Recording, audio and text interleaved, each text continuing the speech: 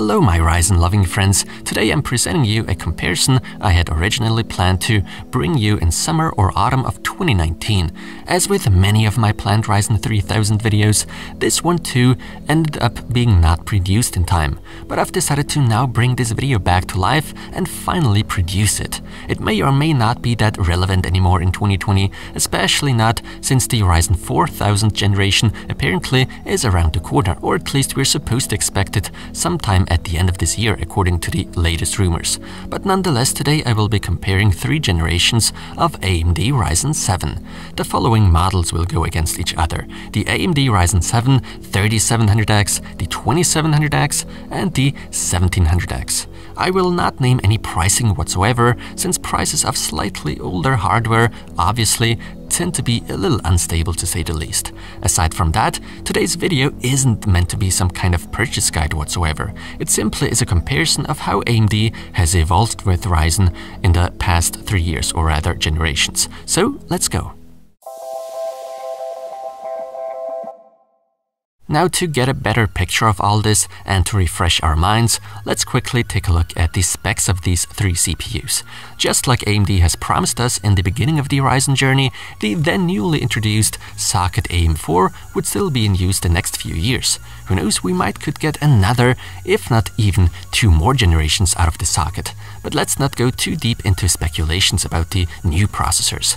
As you can see, all 3 generations of Ryzen 7 are equipped with 8 cores and 16 threads respectively. Things start with the 1700X at 14 nanometers. With the 2700X we get to see some improvements and get 12 nanometers. The next big jump, however, we get to see with Ryzen 3000 featuring the 7 nanometer process. The biggest noticeable increase in clock speeds, at least when talking about boost clocks, can be witnessed between the first and second generation. Now technically there would still be the 3800X, but to keep that nice 7 in there all across the board, I decided to stick with the 1700X and 3700X respectively. There was no 2800X after all. I don't think I'm exaggerating when I say that Ryzen 1000 had serious issues handling memory. There simply were so many issues, it was frustrating at times. Over time though, things started to improve. With the 2000 series, the memory situation looked much better already, even though there still were some minor hiccups here and there, but not really worth mentioning. With the 3rd generation, AMD has finally managed to fix the RAM compatibility issue completely, more or less. Sure, their memory controller still isn't as stable as seen on Intel CPUs, but still, memory stability or compatibility issues have become fairly rare now. A lot has improved on the cache side of things too. The level 3 cache coming from the 2nd to 3rd generation has doubled. Instead of 16 megabytes, we now get 32. But enough of the history lesson, you guys most likely simply want to see the benchmarks. So I'm not holding you back any longer. All was tested in combination with the same memory kit, running at 3200 MHz and with an RTX 2080 Ti graphics card.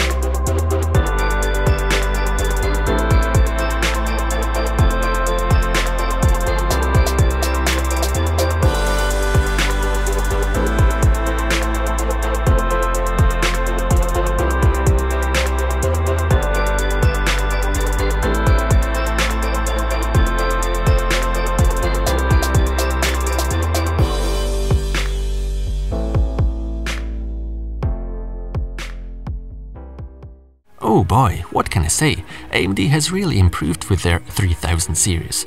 Aside from the sheer amount of RAM stability issues and rather low frame rates in games, with the Ryzen 7 1700X, the first generation still managed to greatly impress the PC world. For standards back then, 3 years ago that is. The results turned out to be fairly consistent, whether we are talking of multi-core tests or game tests. There certainly are noticeable performance gains from one generation to another. The biggest, most noticeable gains can be seen between first and second gen Ryzen, so between the 1700X and 2700X. Combined with an RTX 2080 Ti, we do see, however, how much such a Ryzen CPU back from 2017 holds us back in games, despite coming with 8 cores and 16 threads. Especially those 1% lows, the minimums shouldn't go unnoticed there. The average frame rate doesn't tell the whole story when it comes to smooth gameplay. Nevertheless, all in all, the 1700X no doubt still delivers a perfectly playable experience. This is not today's point, just to set the record straight. If you were to pair such a CPU with a not quite as powerful of a graphics card as a 2080 Ti, the gap between those three CPUs would get smaller, of course. A bit strange, however, are those Red Dead Redemption 2 results I got, where the Ryzen 2700X manages to somehow get on top of the newer 3700X. I've retested a couple of times, tried different drivers, BIOS versions, etc., but the result remained the same. So this is a bit weird, which is why I wanted to point that out to you guys. Ryzen 3000 with the 3700X has breathed new life into the CPU world. The first time for a long time, we finally get the feeling that even in games, AMD can now finally compete with Intel. Needless to say, the multi-core crown goes to AMD anyway, something that makes content creators such as myself quite happy, but of course you, at least most of you, probably don't care about multi-core that much. At least that's what many of you guys keep saying in the comments.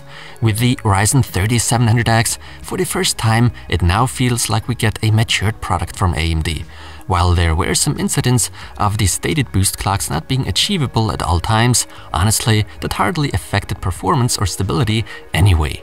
With the exact same cooling solution, a 240mm AIO liquid cooler by Deepcool, it's obvious the CPUs start to run hotter from generation to generation, and overclocking potential is close to non-existent with Ryzen 3000.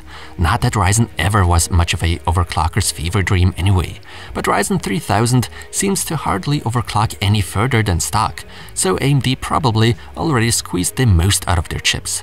Despite getting a decent performance gain over the previous generation, the 3700X does even consume slightly less power.